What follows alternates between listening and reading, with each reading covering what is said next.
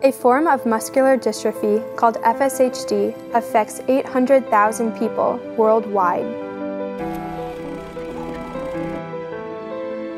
Over 50,000 people in the US alone have FSHD. FSHD is a severe muscle wasting disease that affects children and young adults.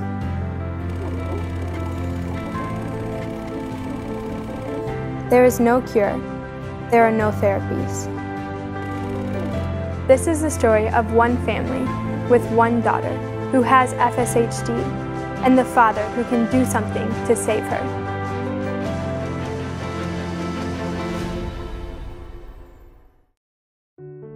My daughter is a very smart, very beautiful girl who has a beautiful life in front of her, and I want to do everything I can to make that happen. My name is Franz Sverdrup. I'm a research fellow at the Center for World Health and Medicine at St. Louis University. Facioscapulohumeral muscular dystrophy, or FSHD, is a neuromuscular disease characterized by progressive muscle weakness. So the symptoms we noticed in our daughter started very early on, and one of the things was hearing loss at birth, definitely prevalent in FSHD patients. She exhibited muscle weakness in the face. When my daughter was diagnosed with FSHD, I realized I had the opportunity to jump in and do something about it. I had just started working at the center, and what was fortuitous about that is that the mission of the center was rare and neglected diseases, and that allowed me to dive right in and start a new research project. I believe this hope will be realized because there has to be a reason why my husband has been placed at this center, able to do this research. But I can say that I would for a second want to take it from her. And that's what becomes hard, knowing that I can't fix it for her.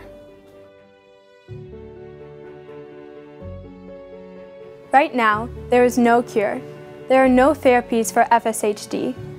But in the past 2.5 years, since Fran's daughter was diagnosed with FSHD, Fran and the Center for World Health and Medicine team have made tremendous progress in identifying targets that will lead to a therapy for her and for all of those with this disease.